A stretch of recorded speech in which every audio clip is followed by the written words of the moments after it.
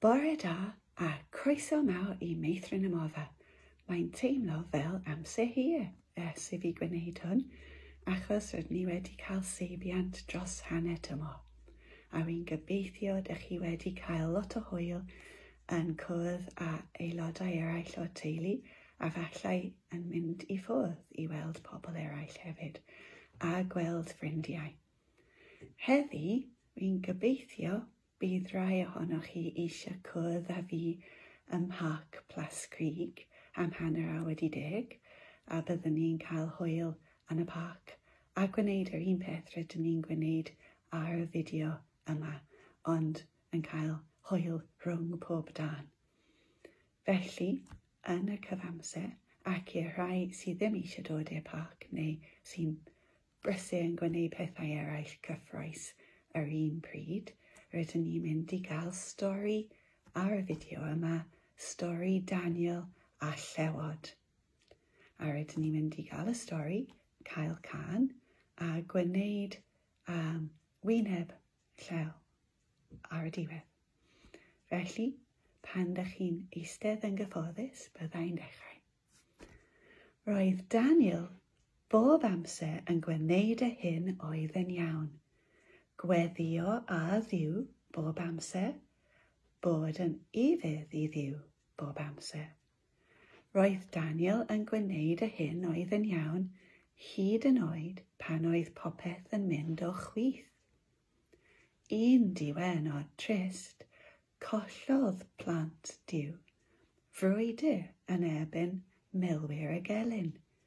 Roedd Daniel yn un o bobl gafodd ei gario yn bell I ffwrdd I ddinas Babylon. Roedd popeth yn mynd o chwith. Dyma fe, yn cael ei gario off I Babylon. Ond, daliai Daniel I wneud y hyn oedd yn iawn. Roedd yn dilyn rheolau Duw bob amser. Gwelodd brenin Babylon fod Daniel yn ddyn da. Rhoddodd waith pwysig iawn iddo. Ond, roedd hyn yn gwneud I rai bobl deimlo yn gas wrth Daniel druan. Fe aethon nhw at y brenin. O, frenin, medden nhw. Roedd ti'n frenin mor fawr ac mor ardderchog. Beth am wneud delw ohonoch chi, a bydd rhaid I bawb addoli y ddelw. Wedyn, bydd rhaid cosbi unrhyw un sy'n meddwl fod rhywun arall yn fwy pwysig na ti. O, dyna syniad da, meddai y brenin. Dweud y bydd unrhyw un sy'n torri y rheol newydd yn cael ei daflu y llewod, meddai y dynion. O, dyna syniad da eraill, meddai y brenin. Fe wyddoi Daniel fod popeth yn mynd o chwith, ond aeth ymlaen I wneud y hyn oedd yn iawn. Dal I weddio a Dduw a bod yn ifydd iddo. Daeth y dynion i'w wylio, mwyn gweld beth oedd yn ei wneud. Yna fe aethon nhw yn syth I achwyn wrth y brenin. Mae Daniel yn gweddio ar ei Dduw.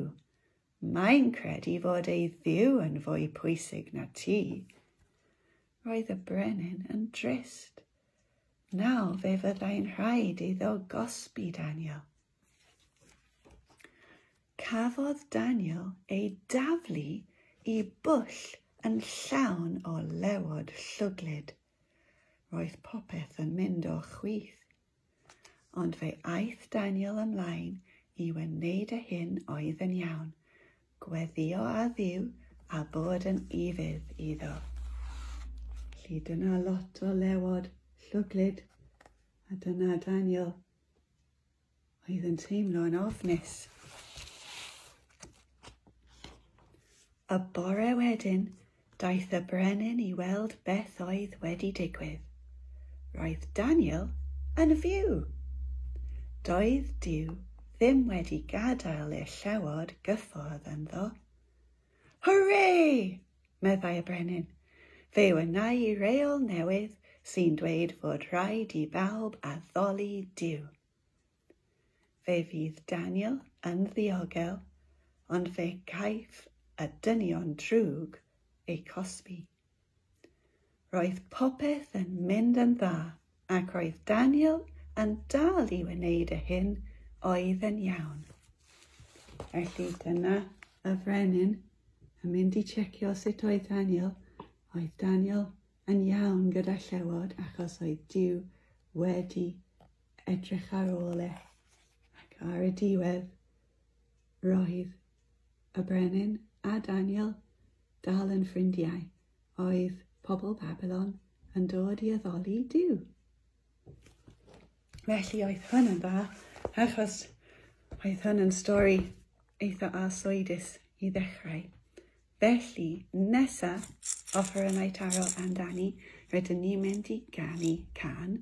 Roedden nhw yn arfer canu yn yr ysgol. Bydd rhaid I chi ddweud I fi os maen nhw dal yn canu y gan yma.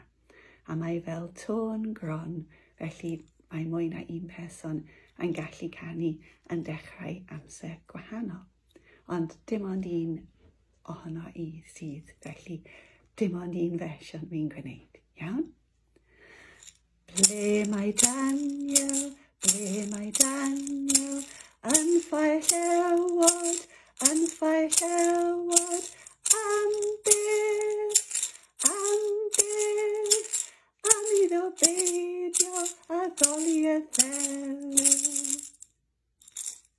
Felly nesa, rydyn ni yn mynd I wneud wyneb llew I gofio am y stori. Felly, rydw I gyda papur origami fel hyn. Mae just papur am ysgafn. Ddim yn drwchus.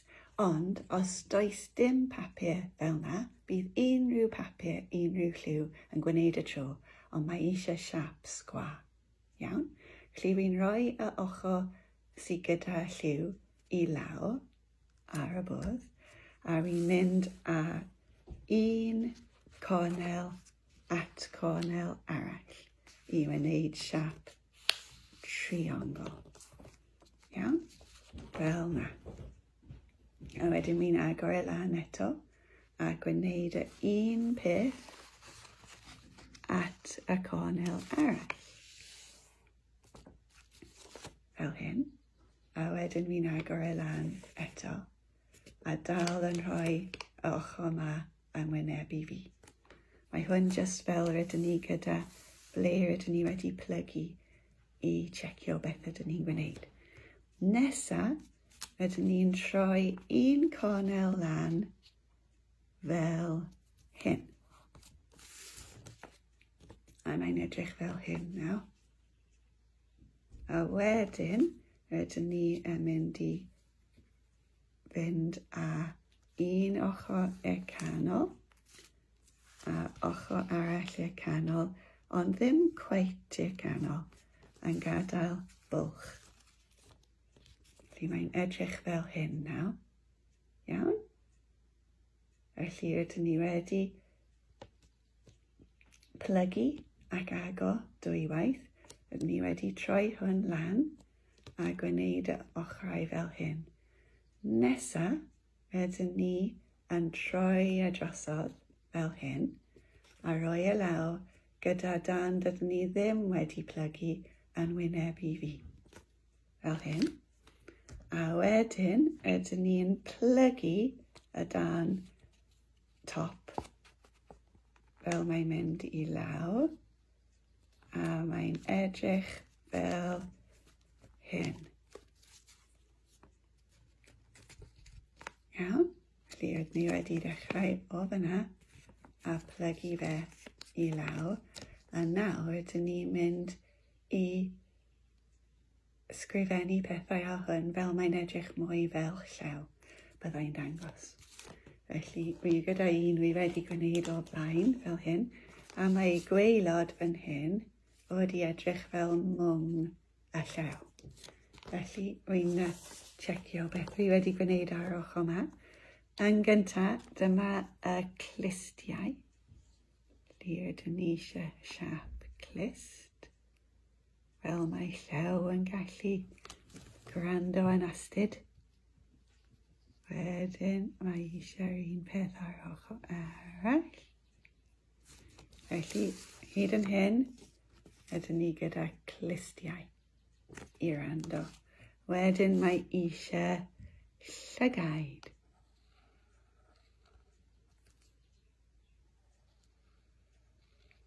Llygaid fel rydyn ni'n gallu gweld.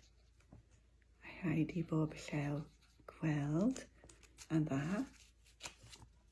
Dyna llygaid. Wedyn, mae eisiau troen yn oes. Fel mae llew yn gallu arogli. Mae eisiau troen yn y canol. A ceg.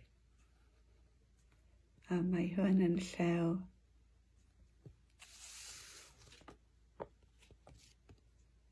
cyfeillgar, felly mae llew yn gwenu.